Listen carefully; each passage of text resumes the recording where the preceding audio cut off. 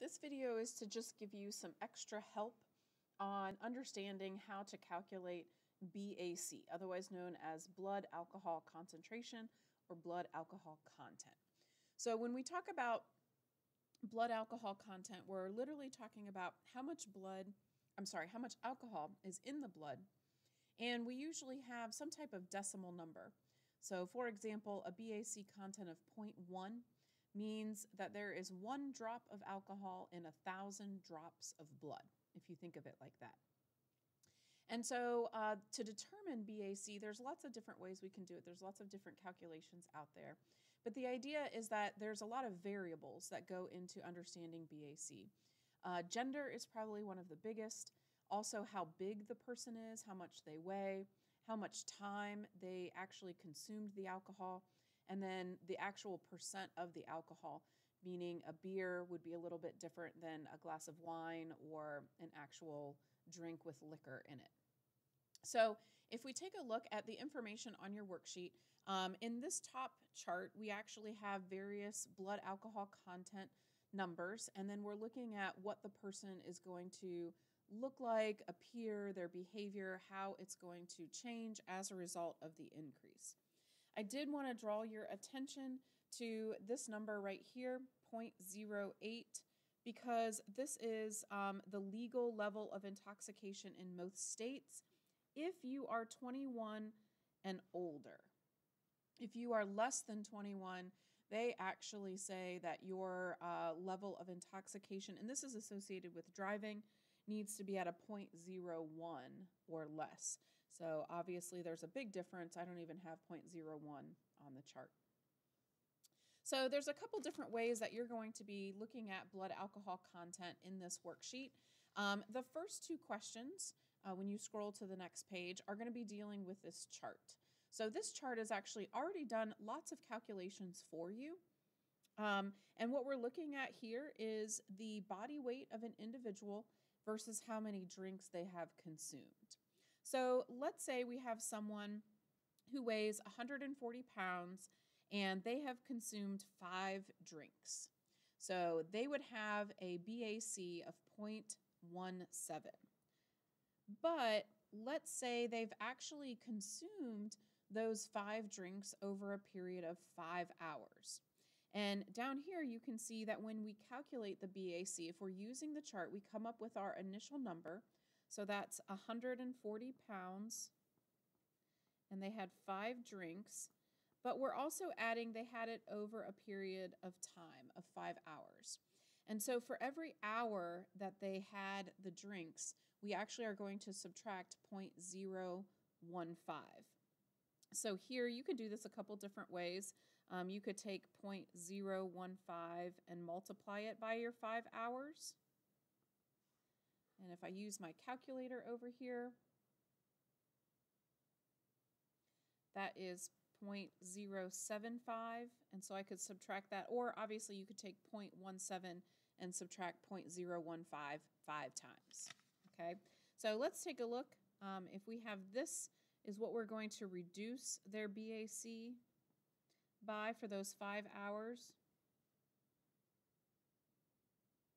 Then they now have a legal limit of 0.1525.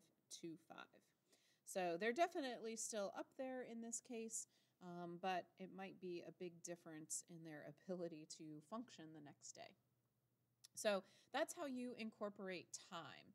And so you're going to do that for the first couple of questions as you scroll through this worksheet. I'll kind of show you that here. So, like I said, here is a situation.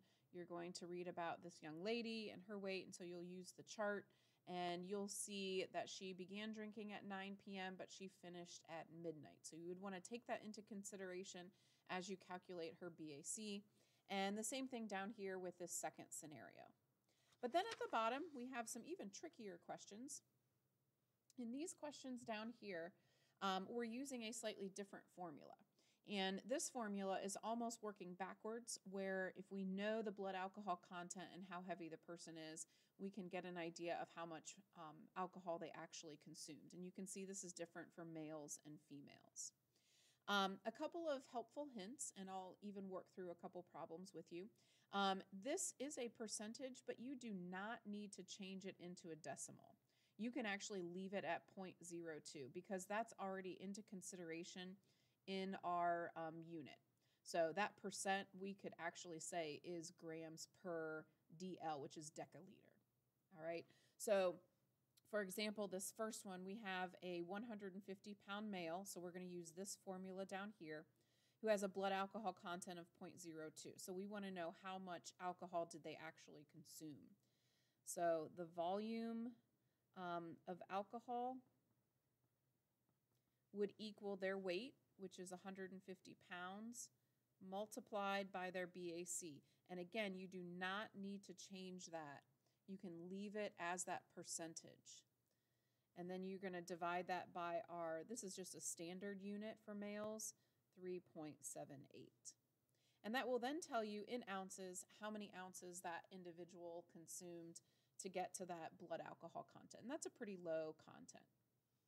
You can do the same thing here at number 9. But then number 10 is asking you to take this 2 steps further, really, because in many cases, people who consume alcohol are not consuming 100% alcohol all the time. It is a percent of alcohol in their drink. So if we look at something like a beer, for example, a 12-ounce beer is about 5% alcohol. So in that case, when we're really looking at the volume of the alcohol, it's not 12 ounces of alcohol, it's only 5% of those 12 ounces. So in this situation, they're talking about a male who has had 4 beers.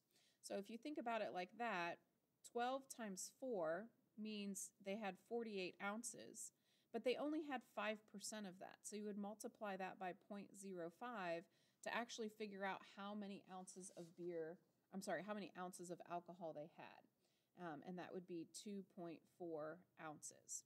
And this particular question is wanting you to work backwards to actually solve for the BAC, which is in here in the question. And so if you don't feel comfortable with math, that's okay. Let's actually take a look at what that would be. So the equation is the volume of alcohol is their weight times the BAC, which is what we're looking for, divided by 3.78. So let's fill in what we know. We know 2.4 ounces for the volume. We know that his weight is 160. We want to solve for the BAC. So I'm going to put my variable x in there. And then that's going to be divided by 3.78.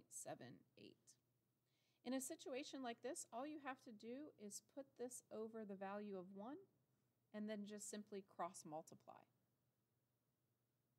And that will solve for your x, which is BAC. And again, you don't need to do anything to the number. Once you get that number, that is actually the BAC percentage.